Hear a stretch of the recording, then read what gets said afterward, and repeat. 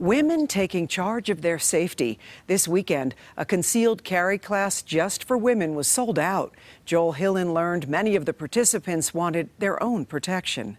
They do your fingerprints and they take your photo there. 11-year-old Addison Simmons attended the women-only concealed carry permit class with her mother. A lot of people think that girls can't have guns, and, well, it's kind of sexist and I don't like it. She won't be able to legally conceal carry for another 10 years, but thinks now is as good a time as any to learn. My family's oriented around guns, so I really want to learn how to use them, so I'm ready for when I get older. I have something to declare. Jesse Fox, who teaches the class, says preparation is key. A lot of my students walk out of this class and they realize they need to have a good foundation before they're ready to carry a gun on their person every day, and most of them wait. Our main goal is to keep us protected, and we thought this would be just a good class, me and my mom, just to get comfortable being around guns and just knowing like they're not bad and they're just there to protect us. Peyton and Jolie also reject the stereotype that guns are for boys. I think that they're singling out women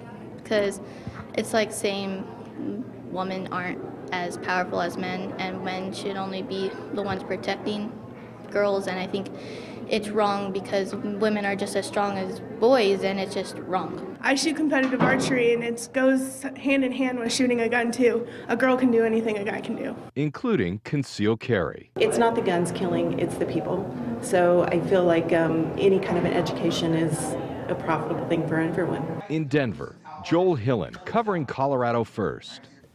All 6 sessions were sold out this weekend. Another round of classes may be held in May.